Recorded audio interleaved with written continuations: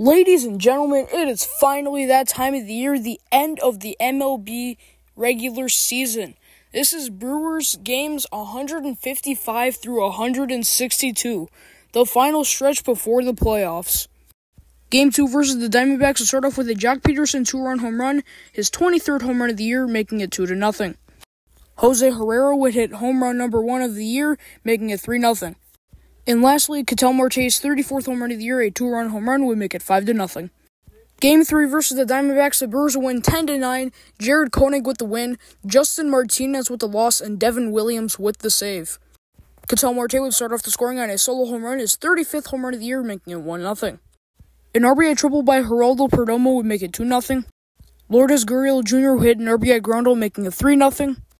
Jake McCarthy would make it 5-0 on a 2 RBI single, scoring in Ketel Marte and Joc Pederson.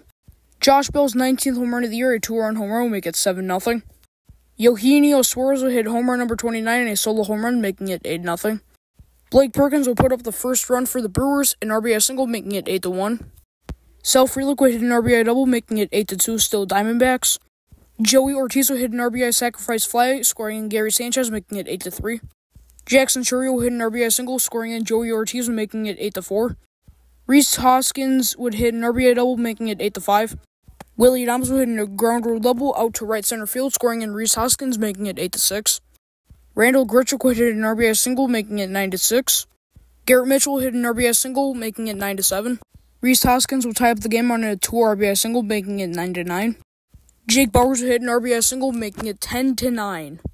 Game 1 versus the Pirates, the Brewers will win 7-2. Hobie Milner with the win, Bailey Falter with the loss. Sal Frelick would lead off the scoring on an RBI double, making it 1-0. Joey Ortiz would hit a 2 RBI single, making it 3-0. Jared Triolo would hit an RBI single, making it 3-1, still Brewers. A Nick York sac fly would make it 3-2. An RBI fielder's choice by Joey Ortiz would make it 4-2. A bases loaded walk to Willie Adames would make it 5-2. Another bases loaded walk, this time to Rhys Hoskins, would make it 6-2. And then Sal Frelick would make a sac fly, making it 7-2. Game 2 versus the Pirates will win 2-1. Luis L. Ortiz with the win, Freddie Peralta with the loss, Aroldis Chapman with the save. Jake the Rake Bauers would hit a solo home run, his 12th home run of the year, making it 1-0. And then Liover Peguero would hit a 2 RBI double. That's simple. Game 3 versus the Pirates, the Brewers will win 5-2. Aaron Savale with the win, Mitch Keller with the loss, Devin Williams with the save. Bryce Durango started out the scoring on an RBI groundle, making it 1-0. Eric Haas would hit an RBI double, making it 2-0. Bryce Durango hit an RBI single, making it 3-0. Blake Perkins would hit an RBI double, making it 4-0. How much higher is this going to get? Joey Ortiz would make it 5-0 on an RBI double. And in the bottom of the 7th, Brian De La Cruz will hit a 2-run home run, his 21st home run of the year, making it 5-2. Game 1 versus the Mets, the final series of the MLB season.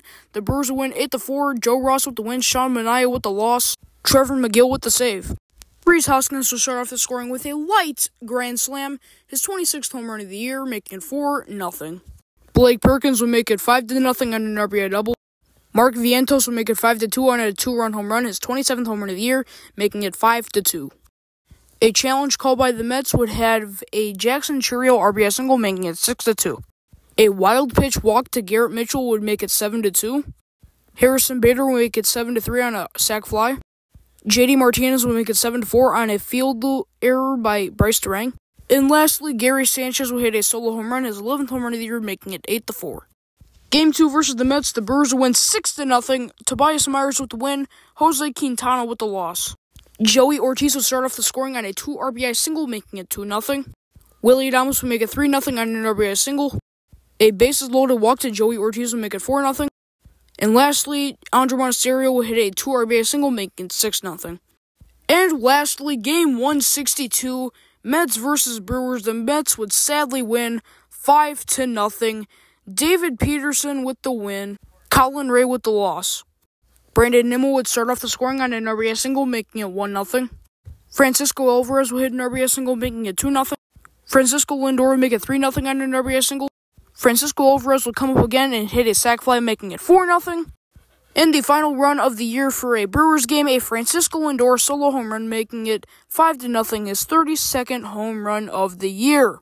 What a great season the Brewers had. The Brewers had some ups, many ups, and not that many downs, but of course they did have some lose streaks. They did lose 15 to 2 once to the Yankees. I don't want to care about that. Brewers had a great season, great offensive production by like 80% of their hitters. The Brewers would end the season 93-69. Do not stay away from the Brewers Respective channel. There will be more videos this week. Starting tomorrow is Game 1 of the playoffs versus the Mets again at 4:32 Central Time on ESPN and potentially ABC. I will be recapping that series either Thursday or Friday, depending how many games in the series will be played, up to 3 for sure. And then we'll see if they make it past that, and I'll be keep recapping the entire playoffs until they get to a certain point. And I will be doing some off-season videos like top 30 prospects after season, some shorts about some transactions that happened, and all of that kind of stuff. So if you like what you see, hit the like and subscribe button, and I'll see you in the playoffs. Go Brew Crew, baby! Ooh, ooh, ooh!